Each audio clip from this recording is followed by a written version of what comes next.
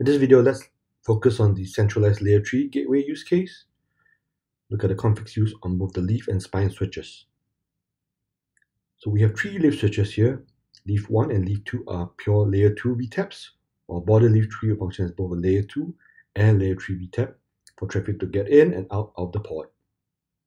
We also have two spine switches that function as EVPN route reflectors, and we utilize a /31 IP fabric between the leaf and spine switches. We use OSPF to advertise the loopbacks, the /32 loopbacks, and we use BGP AOS-65001 for EVPN peering. When we have route reflectors in place, that means the leaf switches only need to peer to both the route reflectors for EVPN. Without the route reflectors, we need to have full mesh peering between all the leaf switches, so the route reflectors really help us scale the network. And I actually use a switch to simulate the VMs.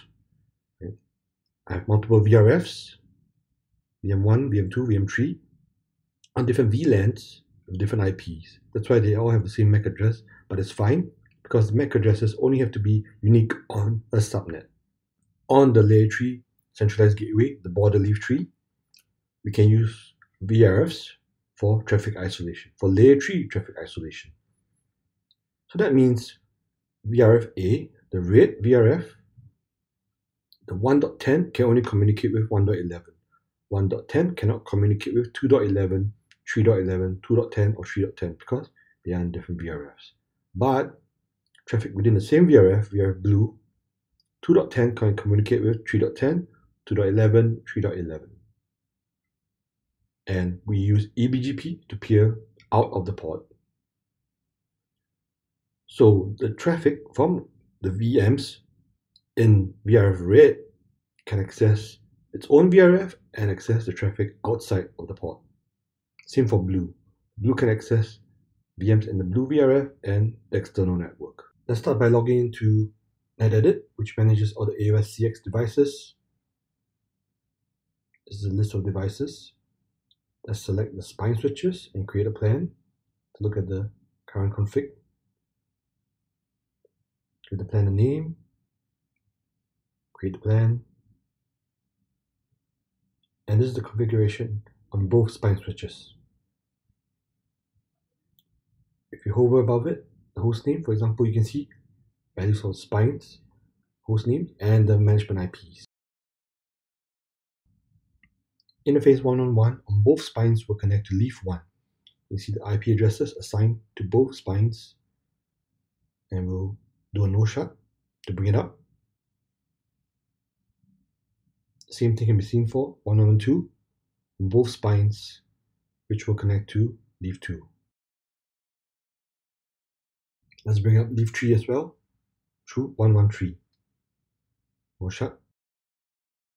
These are the loopback IPs assigned to the spine switches, and the same thing is assigned to the router ID. Both spines will function as EVPN route reflectors and peer with all the leaf switches. You can see 1, 2, and 3. You need to send the community for EVPN. Let's deploy the plan next to push the configs down,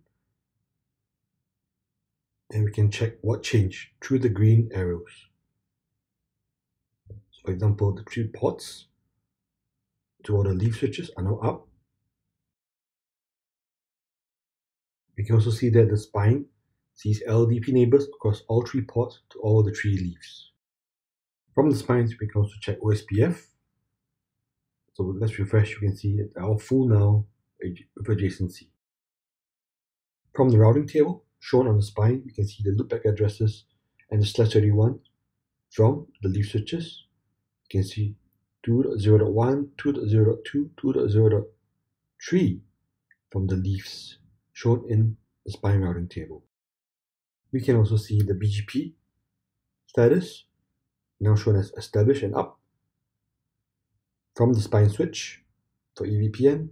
On the route reflector, we will be able to see the MAC addresses learned from the leaf switches. You can see the different VNIs, 11, 12, 13, with the MAC addresses. The MAC addresses are learned as EVPN type 2 routes, while the IMAT routes are shown as type 3.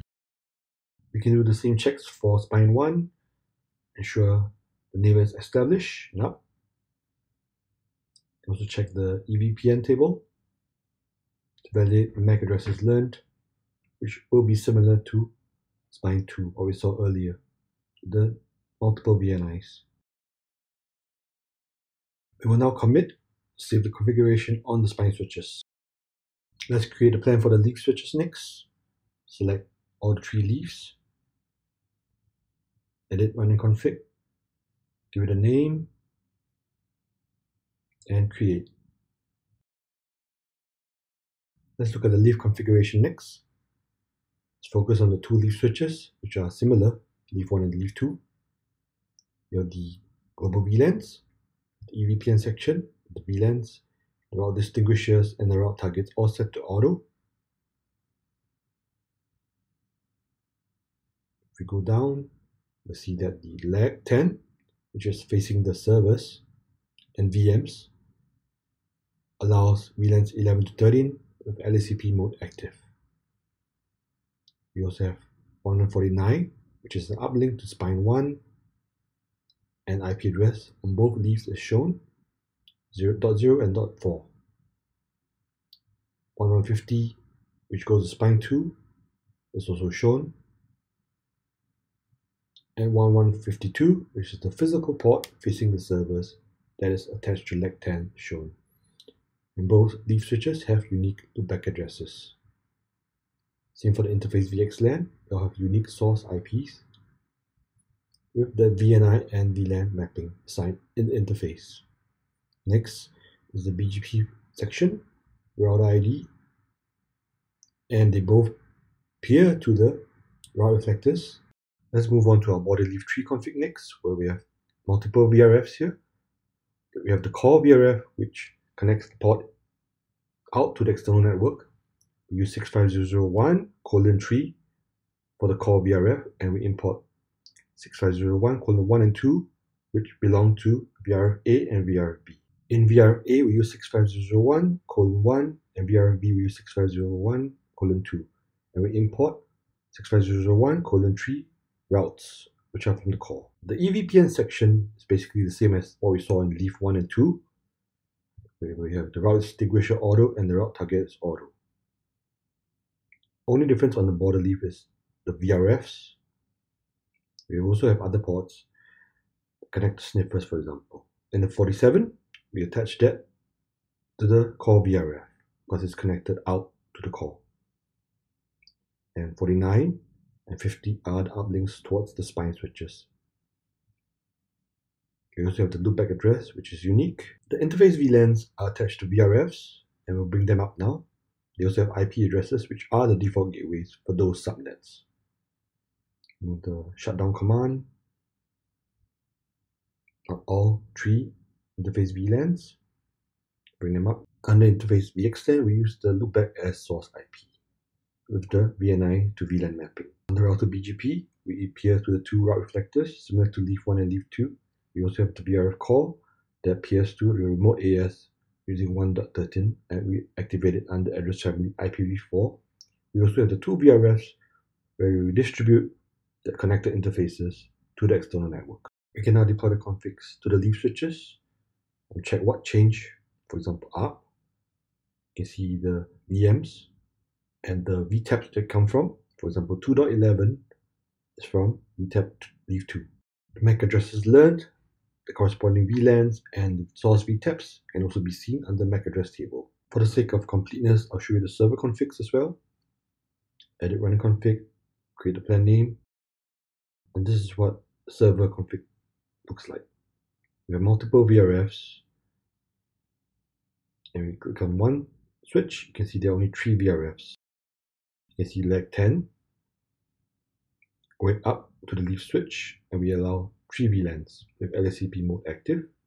Physical port 1152 has lag 10 attached, and interface VLANs have the VM IPs with the VRFs for isolation. They all have a static default route towards the gateway. On server 2, we also see 3 VRFs and the lag interface facing the leaf switch with the 3 VLANs allowed with LACP mode active.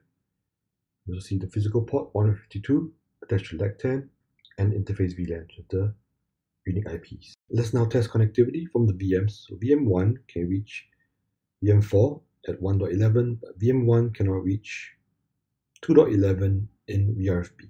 VM2 can reach 3.11 in the same VRF. We will now test external connectivity from VM2, and that works. Finally, we'll test VM1 external connectivity, which belongs to VRF8.